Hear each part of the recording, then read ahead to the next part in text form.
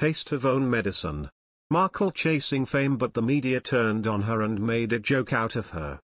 Meghan Markle's recent appearance on the Ellen DeGeneres show received a lot of mixed reactions. Although the Duchess of Sussex did not spill secrets like she did in the infamous Oprah Winfrey interview, some people still criticized her TV appearance. According to a royal author, Meghan came off as fame-hungry by sitting down with DeGeneres. Ever since Meghan began dating Prince Harry, some onlookers have accused her of chasing fame. A part of this criticism may have come from her history as a Hollywood actor. For example, in her book Meghan and Harry, The Real Story, Lady Colin Campbell described Meghan as someone who always wanted to be a star. Some people also questioned whether Meghan was cut out for the royal family, given that she would not be number one in the monarchy's pecking order. Even after Meghan and Harry stepped down as senior royals and moved to California, the couple continued to be accused of wanting money and attention. Meghan has also been accused of going on Ellen for fame. During her appearance on the show, the Duchess did an interview with DeGeneres as well as pranked bystanders by doing silly acts. In Meghan Markle's preeningly self-satisfied appearance on Ellen, she embarrassed the royal family and she embarrassed herself, royal author Anna Pasternak said, according to Fox News. She may have rejected the British monarchy, yet still she seeks to capitalize on her title, being described on screen as Meghan, the Duchess of Sussex.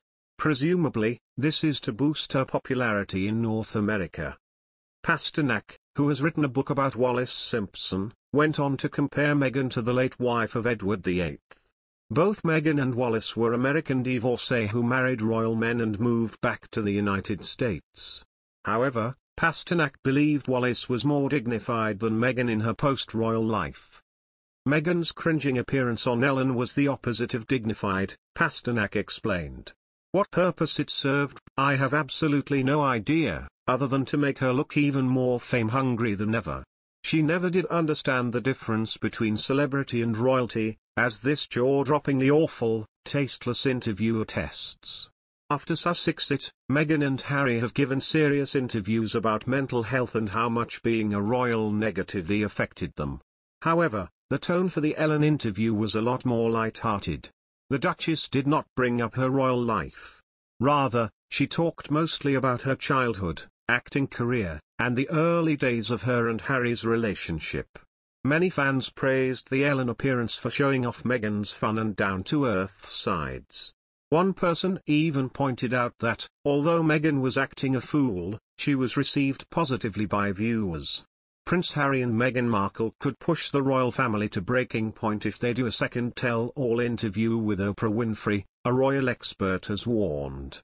The Sussexes are reportedly planning another interview with an A-list TV star, after revealing in their previous interview one member of the royal family questioned what the color of their son Archie's skin would be before he was born.